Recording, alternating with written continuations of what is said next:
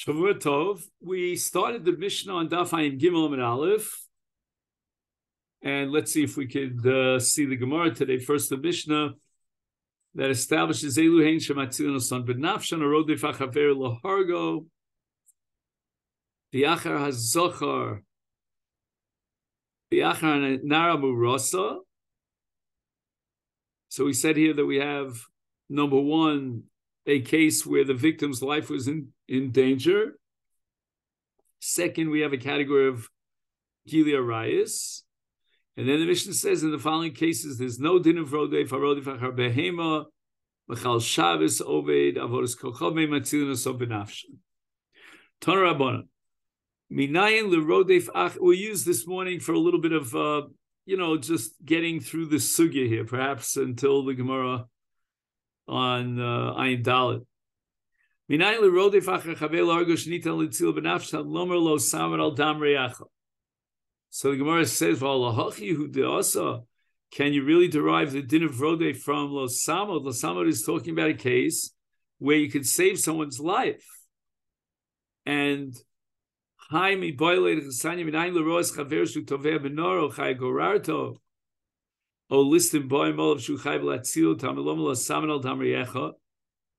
need this pasuk to teach me the chiyuv of Hatzolah.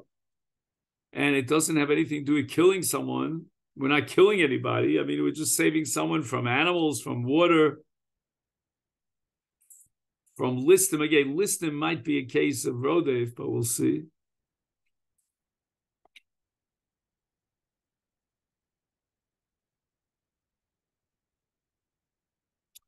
So Gemara says, Einachinam. This is not the source. Ela nitan latzil b'nafshim nolan asya b'kavachom minara murasa. Manar Murasa Shaloba Elefogma. In the case of Nar Murasa, the Torah says that you can kill the Rodef, even though that's only an issue of not whole life, but for Gima, I mean, it's a busha, it's a zilzul. So the Gemara is not analyzing from the perspective of the Avera per se, because she's an onus, is Rodi v'achar chaver laharga alachas kam v'kam. So Gemara says, v'chionshim and adin, can you kill the Rodef based on a kal v'chomer? We're going to have a principle derived from Tana to Bei Rebbe that we don't kill a person or punish a person based on a kal v'chomer. And Tana the Bei Rebbe is going to have to come up with another kind of method from which we derive the halacha of killing a rodef. It can't be based on kal v'chomer. The Gemara in Masechet Makos Daf Hey and Beis derives the principle from Achosa Bas Av Bas Imo. Why did the Torah have to mention Bas Avu, Bas Imo, full sister? And the answer is, if we only had one and we derived from a half sister, a full sister, we would say Ein Onshim and Adin. So the Bei Rabbi Tana Keshahu, this is not a kal v'chomer, but rather a hekesh, because the pasuk says in the case of Ma'anes Nara Muras, it says Nara l'sasa davar Ein l'nara chet mishpat chet moves ki kasher yokum ish al re'eu tzachon nefesh kein hadavar hazeh. So we have in the pasuk here both Nara Murasa and Rotzeach. So Tana the Bei Rebbe asks the following question: in other words, the Torah is equating the din of Nara Murasa to the din of Ritzich in terms of the Nirtzach is also a victim, and we don't punish the victim of Ritzich, obviously, and we don't punish, therefore, by equation, the victim of a rape situation, Nara Murasa. So So why did the pasuk need this example of Rotseach? Because the Nirtzach is free of punishment, so we need that to prove and to establish that Namarasa is free of punishment. The Torah already says, "Well, Anara lo sasa davar." So why does it say ki kasher yokem isha reyehu? From Anara lo sasa davar, we see that she's exempt from any punishment. So the Gemara says, "Areza balalami v'nim salomit," that the din of Rotseach that's written in the Parsha of Namarasa is coming to teach us something about Rotseach. Makish Rotseach lenar Murasa. So it doesn't mean that we need Rotseach to teach me something about Nar Murasa because she is exempt from punishment. That we know already, but rather to teach me something about Rotseach. And what is that? Ma Nar Murasa nitan latzila benafsha, which we don't know exactly how we know this, but afrotzeach nitan latzila benafsha. So Gemara immediately asks, "Benara marasa gufa minolan." How do we know that we're allowed to kill the rodef in the case of nar marasa? Kedetanan be'arav Shmuel tan Shmuel. And now we're looking at the case of the ptur ones in nar marasa, and it says there, "Ki basada mitza'ah tza'aka naram yorasa." The Ein Moshia Law. Hayesh Moshia Law. Then B'chol Davar Sheyachal Oshia. The Torah is implying that we couldn't have found any other method of preventing that rape situation because there was no way we could achieve anything. But if we could achieve killing the Rodef, that's called Yesh Moshia Law. There's some person out there who can somehow save her from the Ones by killing the Ones, is then B'chol Davar Sheyachal Oshia, even in the case of Harigas HaRodef. From Nar Marasa will derive in the case of Rotzeach that a Rodef HaChavero Nitan Latzilo Benafsh. Gufa. Minai leroes chaver shu toveh benor ogarato listen moy malav shu chayv letziu tamlo mitol samadal damreyecha. So the Gemara asks, "V'hacha mehacha nafka mehosam nafka." What about the pasuk of Ashevot Solo? Avedas, right? The Bryce says Avedas gufo minalin.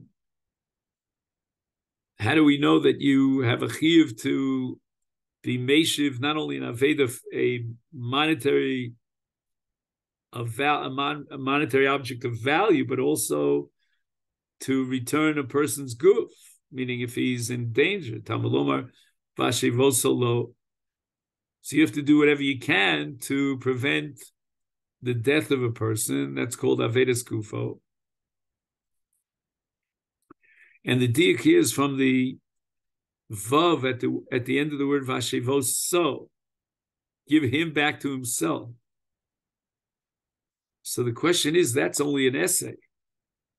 We need a lotas. Ime hasam. If we only had vashevoso lo, avamino hani mili benafshe. If you can physically save a person, then you're obligated to do so in order to fulfill the mitzvah of hashevoso lo. Aval mitrach umeger agure, but to hire people and spend money in order to save someone named lo. That goes beyond the purview of the mitzvah. Kamash Malon, now we have a lo samod, and we have also a lav, not just an essay. And with regard to an essay, maybe it's only physical tircha, if you can save him yourself, but you don't have to spend money on it.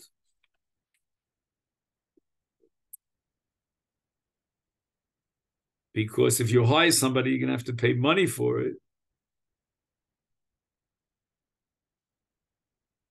But now that we have a los haseh, to avoid a los haseh, we have to spend every last penny, every last dime. So you have to hire somebody to save him if you can't do it yourself.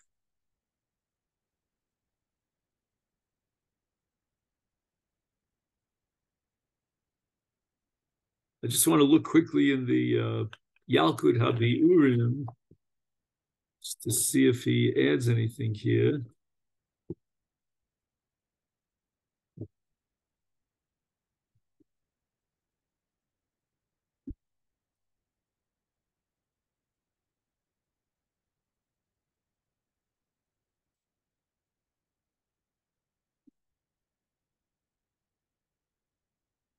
So we're here on Daf Nun Tes. Ilu ha'sator koseves ha'posuk raketz ha'posuk v'shivos lo yechonu l'mod raket etzem ha'chova l'odem l'atzav b'yatzmo aval ha'chova lahotzi otzos v'liskar polim lo ayinu l'yodim.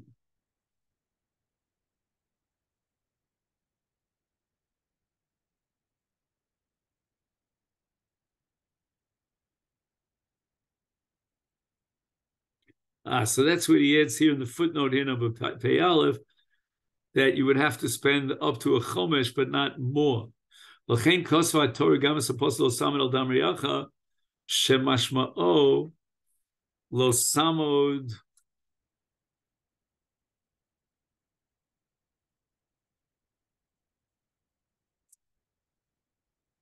al atzmacha. All right. Lo samen al atzmacha. Al b'chidush Aran kosa miyitra shnei psukim.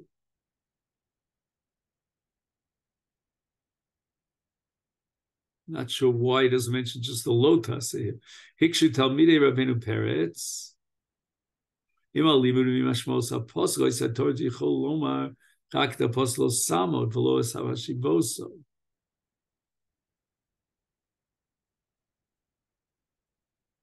So what's the chiddush of hashivoso?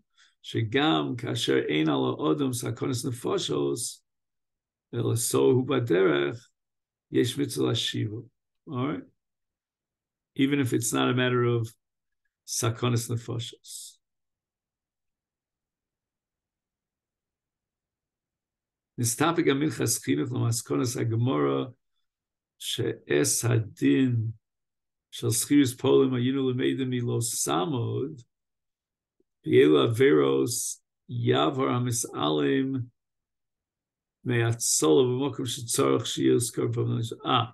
So let's say if he has to spend money and he doesn't do so to save the person, does he violate only the lav or even the essay, because the lav is now megala in the essay?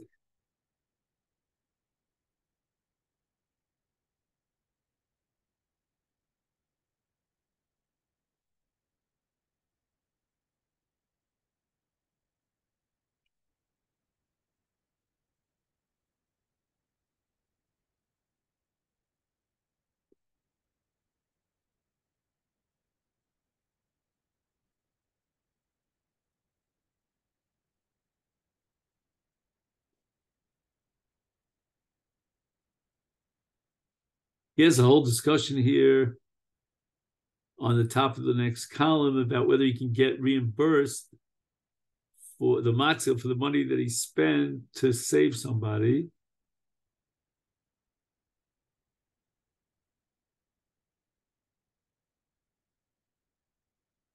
And he quotes the Torah that says, "Aros chaver tovei benor chayv latzil b'meguf b'memono biu im yesh lo momen latzil atzmo chayv l'shalem l'zeh."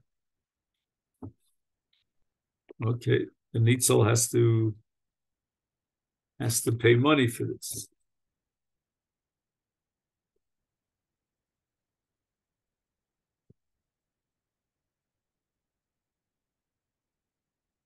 Rabbanon, echad rodi v'achar chaver lahorgo achar zochar v'achar nekei nar moroso v'achar chayve misas bezdin. So it's not just Nara Murasa, but any arayos that generate Misas Bezdin, V'achar Chayve Krisos, and even Arayos that come under chayve krisus matzilin osam benafsho. What about chayve lavim? Avol rodivacher arayos hasurus al brak v'lav kigon al mona l'koyin gadol. Rusha v'chalutz l'koyin hejod. Ein matzilin osam benafsho. Nevdeva avera. Ein matzilin osam benafsho. If already the avera was done, then we don't kill the rodef, even though you might say he gets a chiv misa, he deserves to die, but then we have to bring him to Bezdin. Now, yesh la Moshia, ein matzilin osa v'nafsho. If there's a way of saving her and preventing the Maisa Ones without killing the Ma'anes, we have to employ that method, and we're not going to kill the Rodef. Rav Yehuda Omer Afo Meres Hinicho Lo Shelo Yargena. If she sees that they're about to kill him, and she says, leave him alone, don't save me by killing him.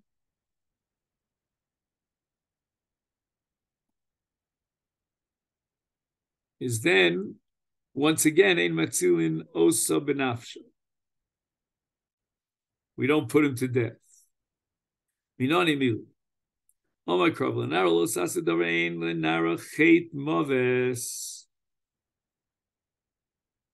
So it says already, why did the Torah have to add ein lenara chet moves? That seems to be redundant. And the Gemara darshans na'ara, right? It could have said na'ara with a hey at the end, but it says na'ara without the hey. Zez zochur. So we read it as if it said na'ar, which is a male. So we're talking about a rodei v'achara zochur lionsa mishkav zochur. Is na'ara, but the kri, we read it as if there was a hey at the end, zu na'ara murasa. Okay, fine. Then it says, ein lenara chet moves. Chet, elu chayve kris moves, elu chayve misas bezdin. And now we're talking about arayos.